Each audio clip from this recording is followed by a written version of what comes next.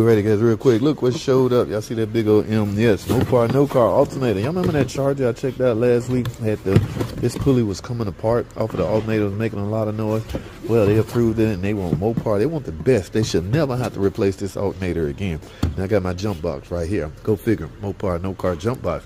Alright guys, I'm out here at the car. I got my jump box on, only 1.9. Alright guys, I got it all hooked up. Let me turn this on, then we're gonna start it. I might have to work quick guys, because I want to get this in before that alternator decide to come apart. Let's get it. Whoa. Whoa. Look at that thing.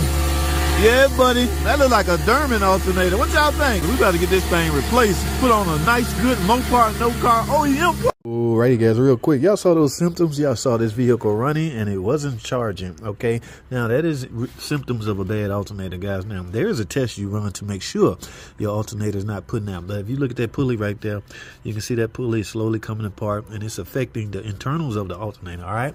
Now, replacing this alternator, there's no big task, no big secret. However, I want to highlight the importance of the parts that you choose to replace it with. Y'all see this? This is a Mopar, guys. Yeah, see that big old M? Yeah, we don't use Derman parts over here. So I highly recommend you go in with a high quality part such as this. Once I get this on, I should be back up to specs. I should be charging. I got my jump box right here. I'm gonna take all of this off, disconnect the battery, get this alternator replaced. We should be back to square one. So again, be mindful of the parts that you choose to put on your car. This is no top secret car. What is this? Dodge Charger, 180,000 miles. So there's no secret. All right, there's no big shocker that the alternator failed. It happens, guys. Parts fail. Okay. So what's the big shocker is the deciding part that you choose to put on your car. Choose wisely, guys. I'm JT the Car Guy. Follow me for more, man. I got a whole lot of more videos coming out. I need y'all to stay tuned. Alrighty guys, real quick, I'm gonna go ahead and do a long video. I was reading the comments and some of my newbies, my DIYers, want to see this job done. Now guys, because you are DIYers and newbies, chances are you don't have access to a lift, meaning you can let the car up in the air. I, however, do, but because I'm doing this for you guys, I'm going to do this on the ground. I'm not going to even put it up in the air, just to show you the different options you have at your disposal as far as doing it on the ground. Yes, it can be done on the ground. It's easier to do it in the air, but only thing about this on the ground, you just have to remove a few things, which I'm sure you don't mind. After all, you're a DIY guy, right?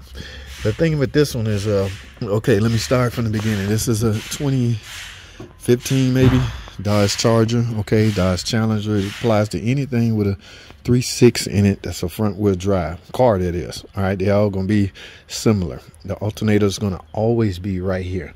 All right, and we already spoke about the importance of choosing a good replacement alternator. All right, we already also spoke about this pulley and how it looked and the reason why we're replacing it. It's not putting out. We saw the voltage. Yes, that's not a very good accurate way to check, but the pulley is affecting the internals of the alternator, so we're going by that. All right, now first thing first, we got to get the electricity wiped away from this car, guys. We don't need no free electrons traveling through this car while we work on it, especially things like the alternator or starter or anything like that. So look what I got here. Yeah, I trusted Makita. Let's go back here and get this damn battery off. Since this is a long video, I have time to chit chat with you guys. All right, we already spoke about the importance of having a jump box in your car as well. So if you don't have one, damn it, go get one.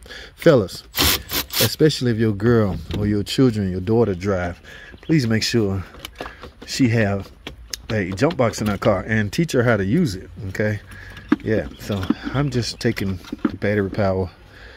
Either way, guys, I know a lot of guys are picky. I choose the ground because it's right there in front of me. So I got that removed. Now it's safe. Hear me when I say it's safe to start work on this car as far as electronics. In other words, as far as replacing this alternator, it's now safe to do. All right, let's get it. Alrighty, guys, remember we're doing this on the ground. So in order to gain access to this alternator, I start by taking the upper radiator hose off. Okay, I just got it up. You're gonna lose some coolant, so make sure you got a drain bucket under there. I just got the upper radiator hose off and I'm gonna lay it to the side like that. All right, again, you're gonna lose some coolant, but now you got a straight shot to the alternator. Now for some of you guys that are looking for even more room, simply take the fan out. It's only 2 screws holding it in. Just pick it up and it comes straight out. All right. Will I have to do it? You know what? I'm gonna do it anyway. 2 screws, guys. One right here and one right there. Let me get the rest of this air cleaner off, guys. We want to make it as easy as possible. Okay, stay tuned.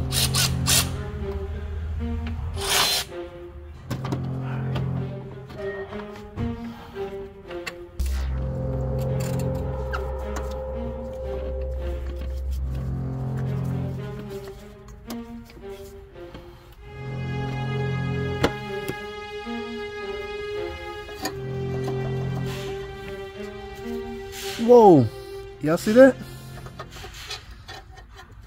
Whoa, holy crap. Man, this thing could have fell off on this guy. He could have had an accident. Do y'all see that? Only thing was holding this pulley on was the grooves in his belt. Wow, what a lucky guy. All right, guys, let's get this damn thing out. Now that we got this far, we had the alternator. First thing I want to do now is to remove the big battery terminal right here. First, the connector as well. There's a connector right here and a 13mm bolt right here holding that heavy gauge wire on. All right, and that's down there, so it's gonna be hard to see, so you just gotta finagle for it. Let's get it. All right, guys, so there's that boat you're trying to get to down there. Let me take y'all fishing, dumpster diving. See that right there? That's what we're trying to get to. All right, let's get it. Depending on what kind of fancy tool you got, 13mm should get down there and get it. All right, I broke it free. Now let's get that sucker off.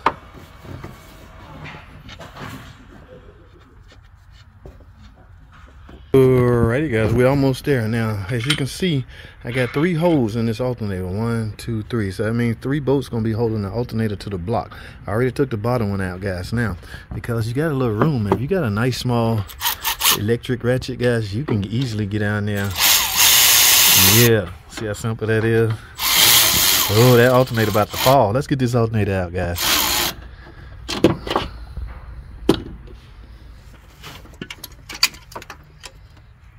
All right, guys, one thing I want to mention, be careful of that radiator, okay? If you barely hit that radiator, it'll start pissing on you and leaking. Yeah, we got it out, guys. Yeah, this thing is froze up. Here's what happened. It don't matter anymore. Okay, we're not going to dwell on the past. We're going to concentrate on the future, guys. Mopar, no par. You should never have this problem again with this Mopar high quality OEM, baby. I don't know who make it, but Mopar name on it. That's all that matters. That's all I care about. It's not Derman. That's all I'm saying. That's all I'm saying. Guys, I'm done with this video. Appreciate you watching, man. The DIYers, you damn do-it-yourselfers, you mobile mechanics, you know, whoever got some assistance out of this. I appreciate you tuning in, guys. I got to go. Thanks for watching.